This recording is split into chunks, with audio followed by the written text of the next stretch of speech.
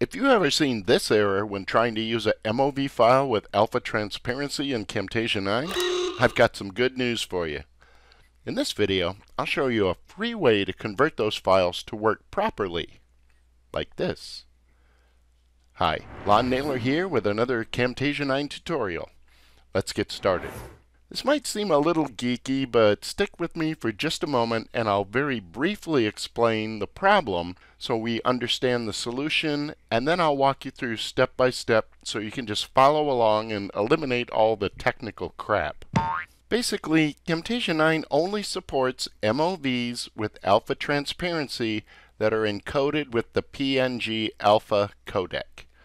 The problem is that tons of these very cool and very handy video clips are created with one of the other many encoding methods, so Camtasia chokes on them. For example, one of my favorite resources for these videos is a platform called Viddyoze, and they use one of the most common methods called the animation codec.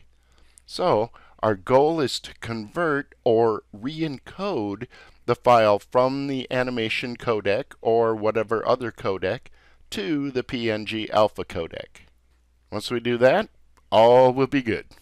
The free program we'll use is an open source utility called FFmpeg, and it's actually a couple of programs.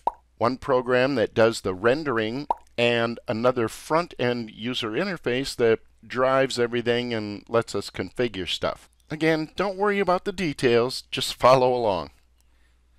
First, download the two programs. The first program is the rendering engine called FFmpeg. Click the link below to download it, and I recommend saving it to your downloads folder and create a new folder called FFmpeg. Click the link below to download the second program, which is the Windows user interface called FFE, and save it to the same folder. Next, we're going to put everything in one place so these two programs work seamlessly together. You only have to go through this installation process once. The first step is to unzip both of the zip files. This will create two new subdirectories. This big long weird one, which is the rendering engine, and one called FFE_x64, which is our user program. And what we're going to do is move the user program so it can easily find and use the rendering engine. From the FFE directory, open the lower folder, and then right-click on the FFE program and copy. Open the engine directory, the lower folder, and then open the bin directory. And then right-click and paste the FFE program in. And that's it. Again, you only have to do this once, and after that, double-clicking the FFE program will launch our conversion app.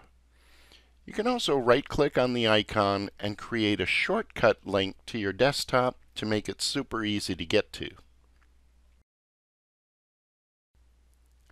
Let's launch the program either from the bin directory or the shortcut. It's possible you may need to disable your antivirus program or whitelist it, and then give Windows permission to run the program. The input file will be the MOV that does not currently work in Camtasia. In this demo, I'll be using a Viddyoze lower third animation. And for the output, I recommend creating a special folder called Converted or something like that, so you can easily find your newly converted versions of your video assets. Also, by default, FFE seems to want to give it a MKV extension, which won't work, so just be sure to replace that with a .mov at the end. We want to select PNG as the video codec from this list, and make sure to select AAC as the audio. And then hit Do It. And that's it. When it finishes, you should be able to just drag and drop into Camtasia without any errors, and it should work as advertised. Hey, if you found this tutorial useful, why not go ahead and subscribe and hit the bell notification thingy so you don't miss an episode. Hit the like, leave a comment or question, and share if the mood strikes. Thanks for watching, and I'll see you next time.